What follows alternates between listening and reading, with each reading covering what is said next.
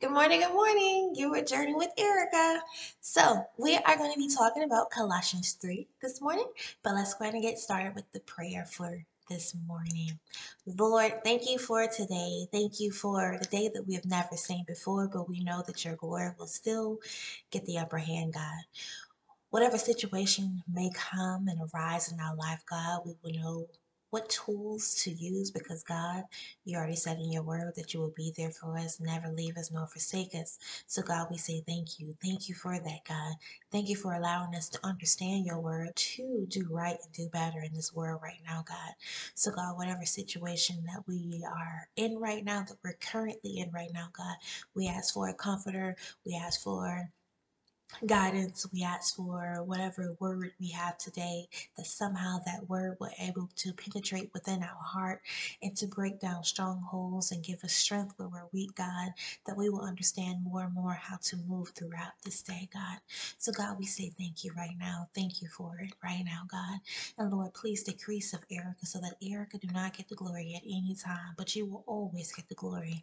You will always get the shine. You will always get the light upon you, God. It will always come right back to you. So, Lord, we say thank you. In Jesus' name, amen. Alrighty. So, Colossians 3. So, we have a lot to talk about in this two verse. And then the chapter itself is a lot to tackle also. So, the very first thing, Colossians 3, the 23rd verse, I'm reading New Living Translation today.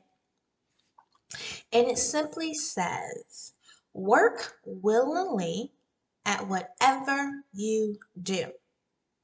I'm going to stop there. So, work willingly at whatever you do.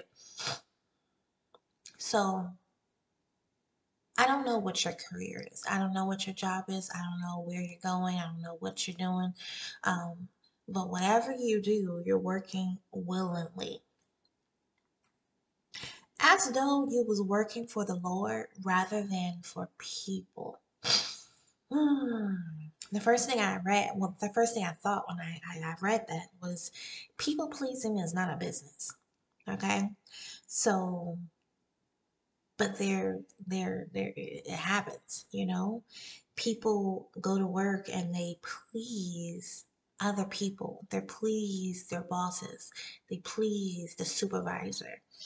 They please people that look at them of how they work. But God is saying, no, whatever you do.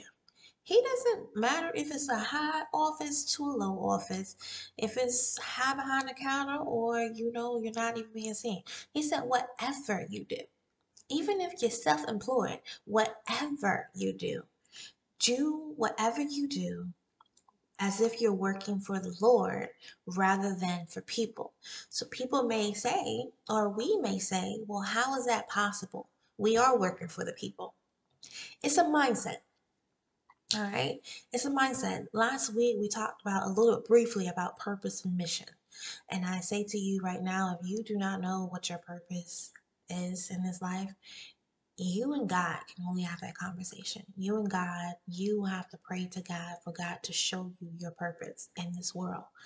Um, I always thought of it as my purpose, regardless of what it is. My purpose is always to glorify God. Now, how do I glorify God? I consider that to be my mission. My mission at the end of the day, every single day of my life, what do I have a mission? What's my goal? My goal is to always reach the kids, teach the kids, and allow them to understand that they are more than what people say they are, you know. But in the back of my mind, I'm praying over these kids. I'm interceding for these kids. They have concerns and issues and whatever they're going through. But at the end of the day, I want God to get the glory. And so that would be my purpose. My purpose is to make sure that I teach in order to glorify God. Whenever there's an award come, I'm gonna say no, I couldn't have did this without God. God's the one that woke me up every single morning to go to work and to teach these kids. When they was fighting, I had to pray over them for them to stop. When things was going wrong and outside and violence was everywhere around me, I had to constantly pray for this school and make sure the school is going to be safe. that is my purpose. That is what I do. I do that for me, for God to get glorified. You know, Erica don't do anything. Erica don't sit behind no desk. Erica don't do anything by herself. God gave me the strength, the breath, the intelligence, everything that I need to accomplish any type of goal. God did it. God pushed me through school. God pushed me to get a job. God pushed me to the job to teach. So people can say, "Oh, well, I taught you that. I taught you that. I taught you how to be a good teacher." No, no, you did not.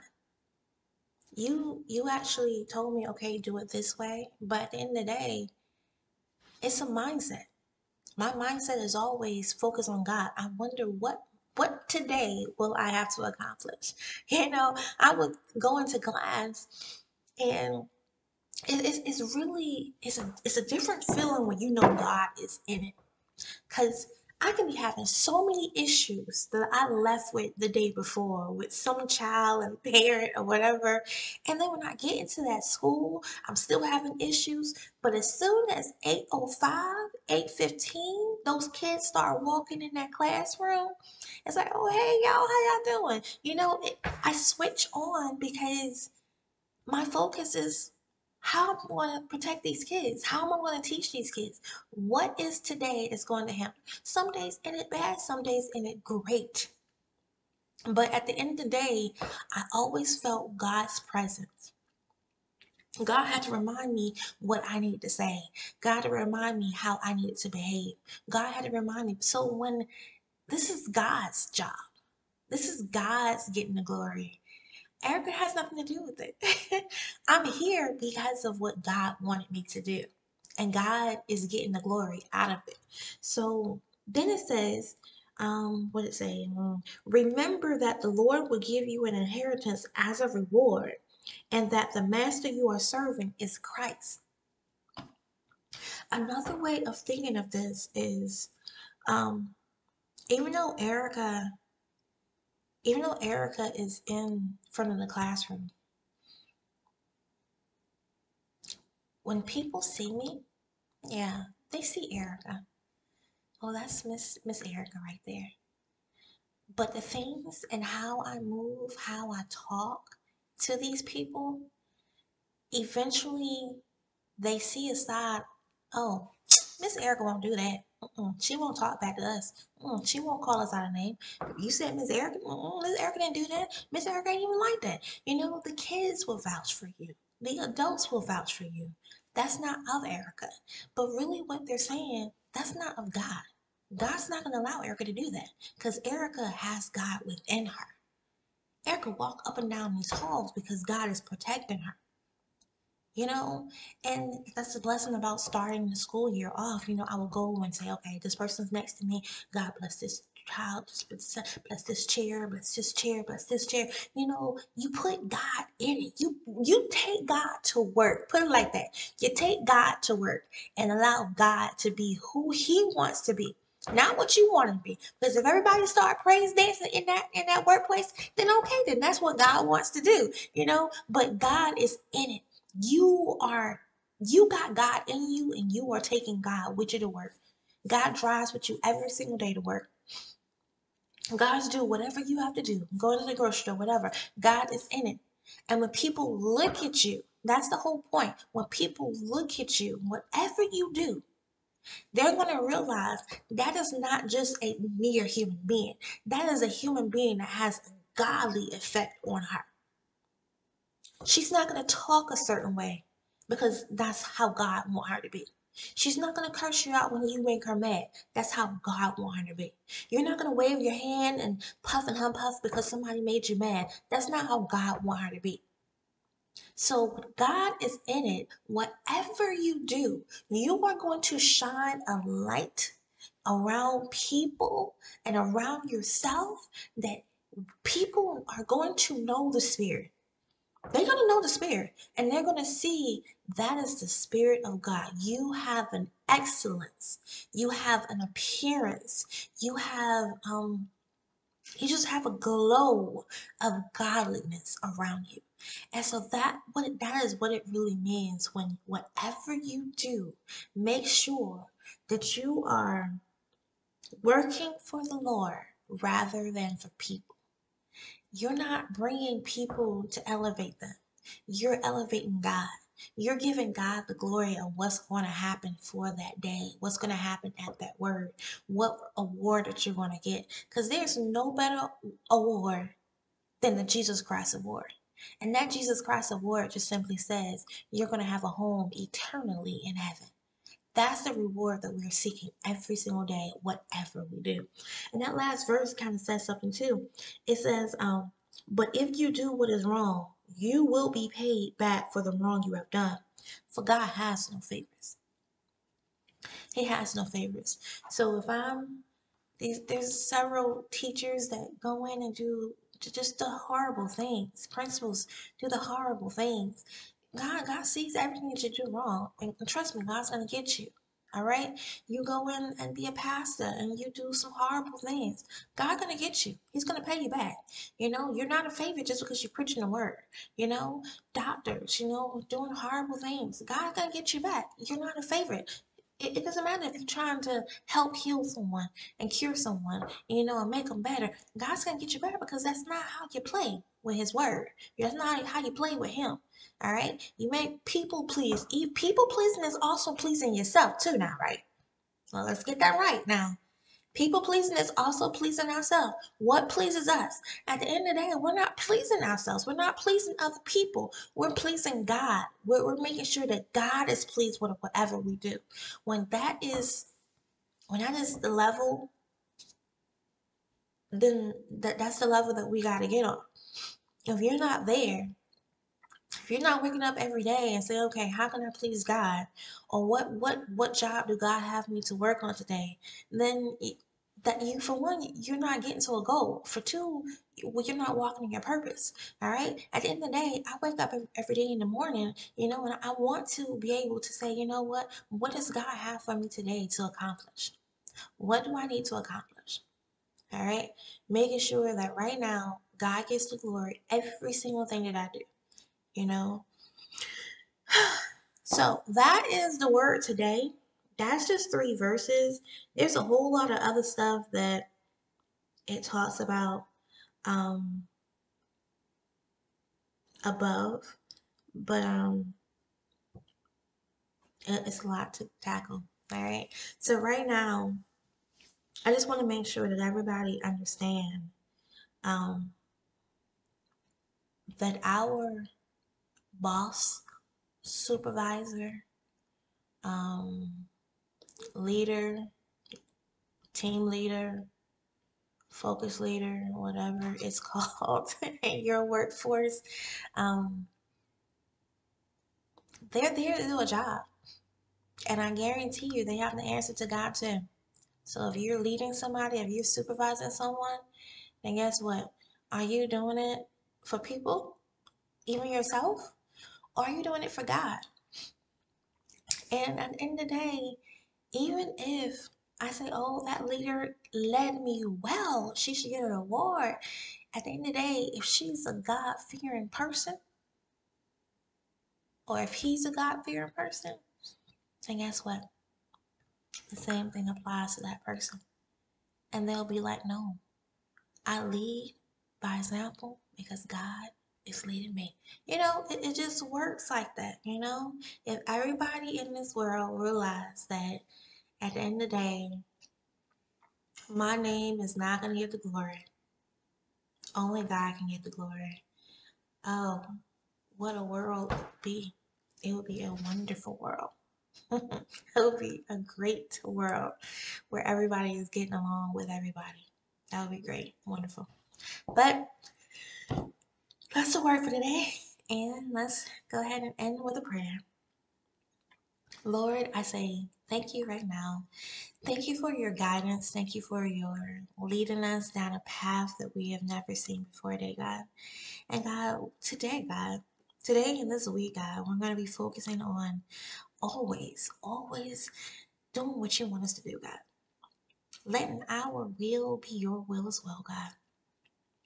whatever duty we have set before us this week, God, that in the end, you will always get the glory. You will always get the glory.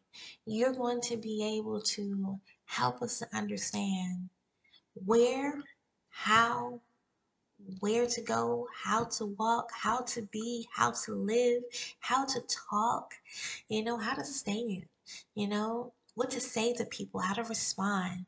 Our daily walk is going to be dependent on your word, God. Our daily walk is dependent on you within us, God. And you're going to continue to mold and shape us to be whoever you want us to be, God. So, God, while you do that, we have a job on this earth to continue to do, God. And on this earth, the main and priority is to make sure that you still get the glory, whatever we do, God. That when we walk to our workplace, when we go and talk to our customers and talk to our clients and talk to our coworkers, whenever they hear us, whenever they see us, they can just smell the aroma of God. They can just hear that you are in the presence of our lives, that they be able to see that your smile is just an angelic smile. Through us, they see you, God. The eyes shows the window of heaven, God. God, I know we're not perfect and we're going to make mistakes, but at the end of the day, our good will always outweigh our bad, God. And God, we know that you do not have any favorites right now, God. So, God, we want to also repent of anything that we have done. If we're not right within you, God, we ask that you change it to make us be where and what we need to be, God. That we will continue to live a life according to your will and not our own will, God. We don't want to please ourselves. Well, we probably do, but God, we shouldn't want to please ourselves. We should want to live a life that is pleasing to you and to you only, God. Direct our path and tell us when we're wrong, God. Give us the light that says, Erica, do this, Erica, do that. And you know what, God? We know that when we follow your path, when we follow your lead, God, you always get the glory. And at the end of the day, you always will shine. And God, if that means that the light is shining upon us, we should know very well that that light is not because of us. That light is because of you, God. You live within us. You walk within us. You walk and cover us, God. So, God, we say thank you right now, God. And remember, God, anything that's not like us or like you, that's in us, God. We ask you right now, God, to take it out of us and put you more in us, God. Allow this word to fill up that void so that every day this week, God, we wake up and we continue to say, what must I do to please God today, God? That is our anthem for this week and anthem for today. What more should I do to please God? Because, God, you are the only one that we want to please. We don't have any people pleasing business in this world. But God, we want to make sure we please you. You are our number one priority to always glorify you. In Jesus' name, bless the people that have any other situations that was not named or talked about today. God, you know their situation. Go ahead and comfort them and bless them for today, God. Allow them to understand that you will walk in before them, God. You will sit in the chair that they have never sat in before because you are going to bring them upon a place where you're going to be there, God. God, you're going to open doors and close doors, but God, we allow you to be the only one to open and close and allow us to understand what is right and what is wrong for us, God. And God, continue to give us that wisdom to know that you continue to have the upper hand about our life, God. That you're going to continue to move us and change us and mold us and shape us to be who and where you want us to go and be, God. So, God, we say thank you. Thank you for whatever situation that you're about to make happen, God. Thank you for the answer, God, because, God, you're going to give us the answer that we need for today, God.